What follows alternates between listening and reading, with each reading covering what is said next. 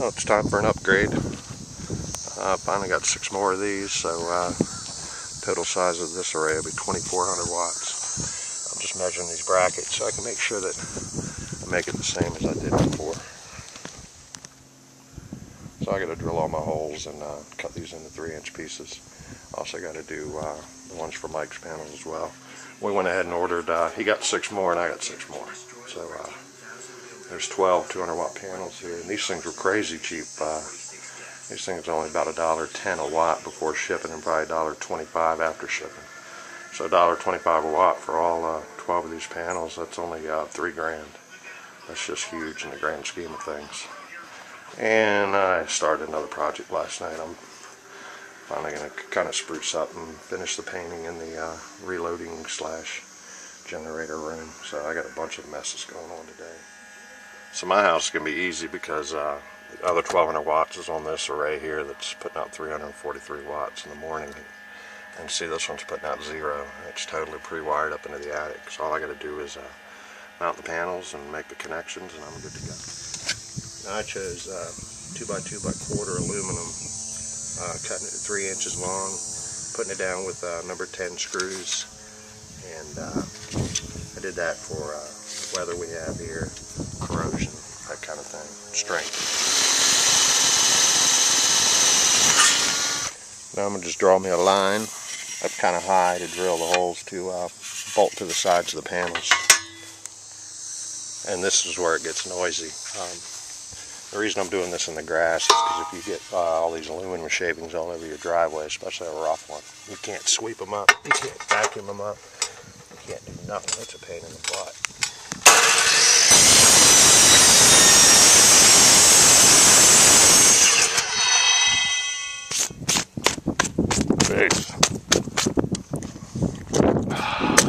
Yeah. Got all my hardware, all stainless steel. Washers, nuts, bolts, and I'm just drilling them and putting them on now, and then got a bunch more to do. And there's all my brackets down there. Now I'm just going to tighten them up.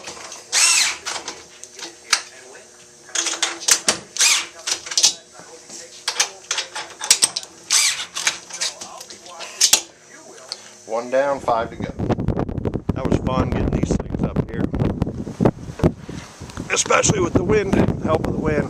It's like carrying a sheet of plywood on a roof. But started screwing them down. Got 4 more to go. We're getting there. So I got the wires going through the roof at a super steep angle. Then I'm doing these tie wraps so that they won't slide in once I put the sealant on them. Now there won't be any leaking issues here, or I say that anyway, because this stuff will actually never see the light of day. It'll be covered up by the panel, and it'll be a good seal.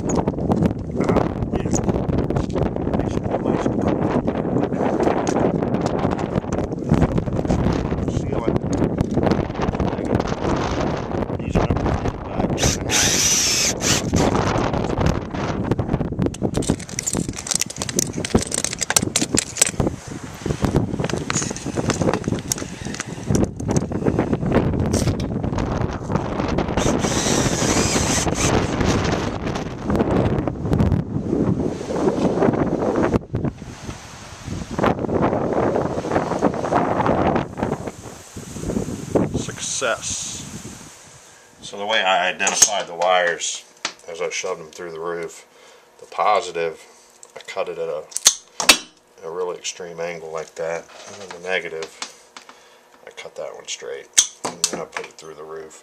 I'm probably not going to show any of the connections in the attic just because I'm going to be crammed in there. I'll probably be cussing, all kinds of stuff, but I'll show you real quick how I'm going to do that. I'll just show you what's up there and kind of just do a mock-up for you. So where each wire comes through, I'm going to strip that back pretty long.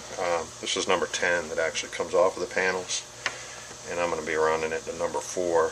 So in the end it's going to be easy, and then as I go down to the next panel, where I'll just kind of mock it up, I'm going to take a piece of the insulation right out of the center, just like this. Oh, whoa, don't want to do that. I'll just do a little cut.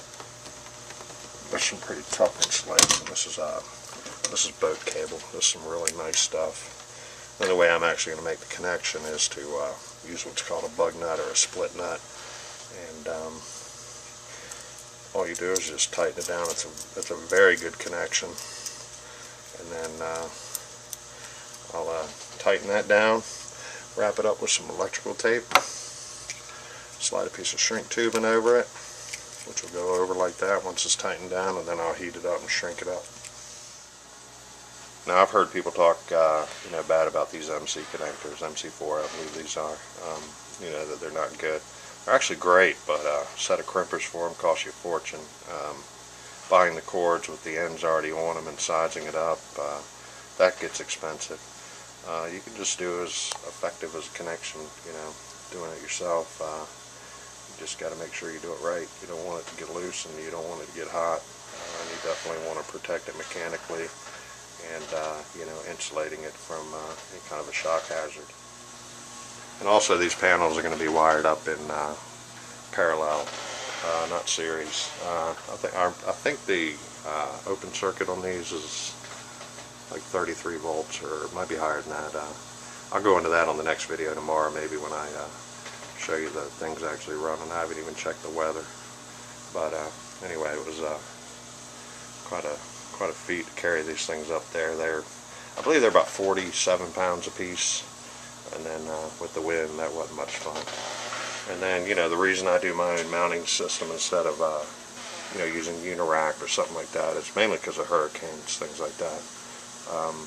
Their system, I think it's only rated for like 110, something like that, and I wanted to go quite a bit higher than that, or I hope so anyway. And just to update what comes down from the attic, this is a 100 amp shore power cable. It's 4 conductor, so there's 2 separate circuits coming down. They're both in 1 aught. I go to this disconnect. They do my lightning protection, surge protection, and then they switch back to number 4, and then they make about a 10-foot jump. They go to these disconnect switches up here, which will switch from 12 volt to 24 volt, and then it goes to the charge controllers. And then obviously it goes to the batteries. Well, now I'm where I want to be, 2400 watts, and I'm going to do my final connections tonight. So I did a pretty good job for today, and it was nice. I didn't have to go into work at all today. Nobody called me. It was awesome. And so now I'm going to get back to my other project until the sun goes down, and that's where we started all this.